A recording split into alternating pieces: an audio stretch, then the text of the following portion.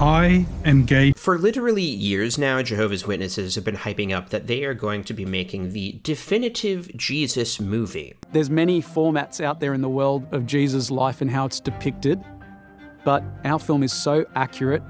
The research and effort that's gone into it has made it so close to the Bible. It's going to make such a difference. They're going to see Jesus, what he was truly like. It's going to affect hearts, and it's really going to help them to see Jehovah as well. This is a world that you've never seen before.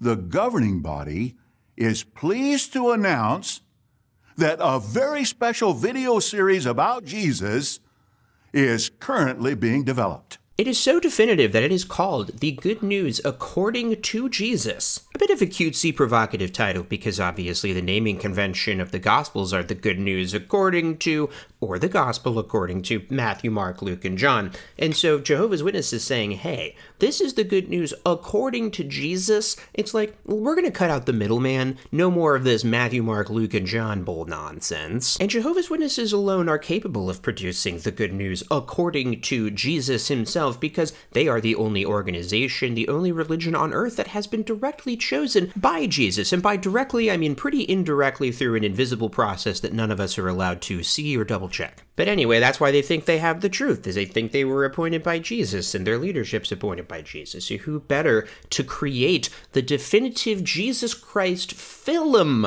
Anyone is the answer. Anyone would have been better at making this movie.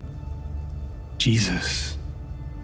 My wife and I both watched it together, and we're going to record our commentary because we did that last year with the drama that Jehovah's Witnesses released. That's what they call movies, by the way, dramas, because everything has to have a slightly different name and be a little bit off. And perhaps because of that very fact, Christina and I had basically nothing to say the entire time. We were just astonishingly bored, and that's really my takeaway. This is an offensively boring movie. Now, the word offensive gets thrown around a lot these days, but I think this is, in quite a religious sense, offensive. There was born to you in David's city a Saviour, who is Christ.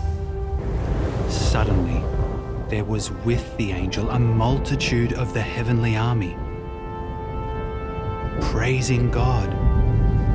Glory in the highest above to God, and on earth peace among men of goodwill. This is one of those cases where the existence of the film is way more interesting than anything in the film itself, because it is the result of hubris. Will there be challenges? Oh yeah, guaranteed, but if Jehovah wants something done, that's what happens. It is the result of a group of people who feel that they have been divinely chosen by Jesus Christ, thinking that they know how to make a movie. And the history of Jehovah's Witnesses has shown pretty conclusively that they do not. Yes, they know how to like film and edit and stuff, but they don't know how to capture genuine human emotion, because genuine human emotion is not allowed in a cult or high control group. So of course a story that endured because essentially a man was just so nice that it made a really big impact on a community, and the story of its spread is reduced to really stilted dialogue and terrible performances and terrible writing. Jehovah's angel appeared to him, standing at the right side of the incense altar.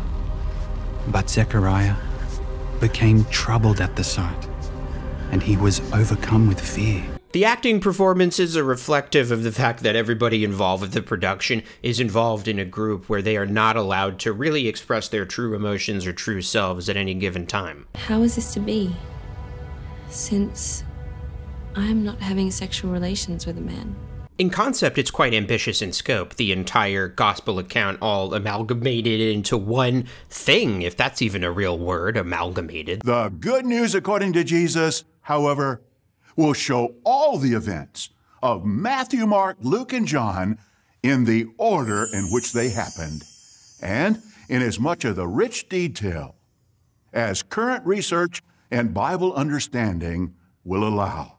Because John 1 is something of a Genesis account for Christians, it also goes back to the Garden of Eden, and we see the iconic fruit story.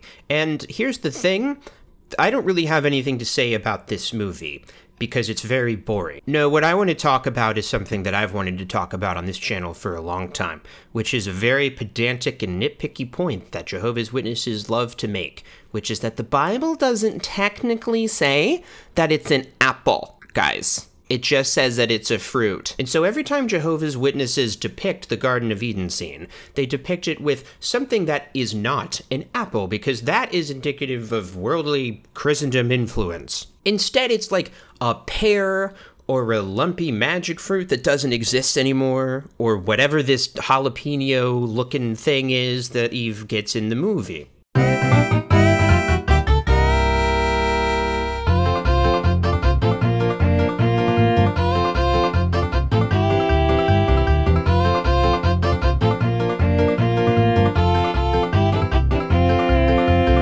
I love this about Watchtower. It's sort of a nature versus nurture thing. I'm a pedantic and nitpicky person, hence the existence of this video and this channel. But I don't really know if I was born this way or my nitpicky pedantic religion made me this way. But either way, here we are talking about what shape the fruit was that Eve picked in the Garden of Eden. And I'm talking about this because it's the only reason why this movie exists. Watchtower has very nitpicky pedantic things that they don't like about Christendom and their translations of the Bible and their popular depictions of biblical accounts. So this is an excuse for Watchtower to exploit their endless supply of free labor to create the most pedantic and unfun movie about Jesus ever made. But then there also are those who do the research just to make sure little details are correct, whether it be the shoes a person has on or whether he even wears shoes. They depict the creation of the universe in this movie, which sounds ambitious, but it's not actually, because in practice it's just watching a bunch of stock footage that they bought from Adobe Stock or whoever. They show the original sin, Satan talking to Eve. What an interesting thing for a filmmaker to try and depict. I mean, do you make the snake talk? Obviously you kind of have to make it talk because it talked in the Bible, but what does Satan sound like? Does the snake's mouth move?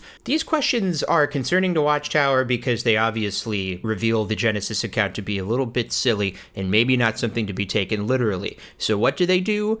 Nothing interesting. They just show a snake statically staring at the camera, and I have to imagine that they just bought this too, because, I mean, what? Do you think Watchtower really got a snake and got it to look at the camera? I don't know. I don't think so. I guess the implication is that Satan, via the snake, communicated psychically with Eve, like it didn't move its mouth or talk out loud. It just all happened in her head, but they don't even do anything to articulate that visually. They don't do some kind of warbly psychic effect. It's just a static shot of the snake, and then she takes the jalapeno and quietly walks off and gives it to Adam. As I've been editing this video, I'm actually jumping back in here because I've realized why this scene with the snake doesn't work. Eve and the snake are never in the same shot. They just cut to Eve, to a snake, and then back to Eve, but we never have any sense of where the snake even is. Like, is it even there? Is she imagining a snake? Was the devil inside her all along? This is why the story worked better when you're just reading it or looking at a static picture where your imagination can fill in all the gaps. But what they definitely damn well made sure to do was make clear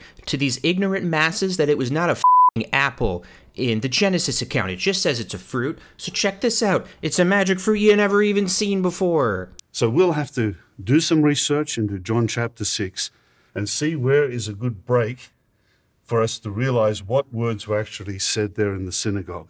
That's the challenge. This is what the movie is. Jehovah's Witnesses are insistent that the Trinity doesn't exist, so naturally they prefer their own translation of the Bible, which was done exclusively by Jehovah's Witnesses, by the way, where in John 1:1, it does not say that the Word was God, because that sounds Trinity-ish, but it says the Word was a God. And like, Satan's a god. He's the god of this system. Jesus was just a god. Polytheist Jehovah's Witnesses. In the beginning was the Word, and the Word was with God, and the Word was a god. So that's why this creation scene exists, so that they can get their own pedantic, nitpicky, different interpretation of John 1:1. If you want to see a Jesus movie where there's pathos and great performances and Jesus is portrayed as somebody who's capable of expressing a wide range of human emotions, you can get that in Satan's world. What you can't get in Satan's world is people just literally reciting the New World Translation / The Greatest Man book word for word at you on camera. They both were righteous before God. walking blamelessly in accord with all the commandments and legal requirements of Jehovah. So that's why the movie is boring. It's not focused on being interesting. It's focused on being correct, technically correct, the best kind of correct. It's going to bring the ministry of Jesus Christ to life in an incredibly realistic way. Up to date, the largest feature drama audio-video services had produced was a little over 100 minutes in length. The Good News According to Jesus spans nearly 1,000 minutes of content. It reminds me of fan films, like that Spider-Man movie that came out recently. Sometimes fans will get upset about Disney Star Wars or Disney Marvel, and the real fan will make a real story that's really accurate to the comics, and they'll raise a bunch of money and make a fan film. And guess what always happens? It's kind of terrible. Usually the special effects are pretty impressive, because if you know what you're doing and have a nice computer, you can do a lot of stuff. But you can't fake good writing or good acting or knowing how a story works. It also just betrays that acting is a craft. You can't just tell people to act good in a movie. There are real actors who study for years to get really good at acting, and those kinds of actors probably don't want to be in your weird Jehovah's Witness movie.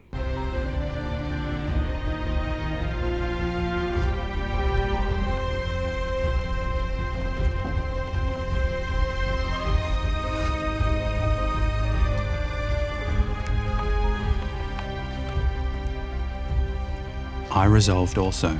And yet this isn't some church community theater production with a bunch of costumes like Witnesses used to do. No, this is a multi-million-dollar production that was made with free, exploited labor. I'm going to assume that these guys aren't working union hours. We're a small department, and it's a small branch that we're at.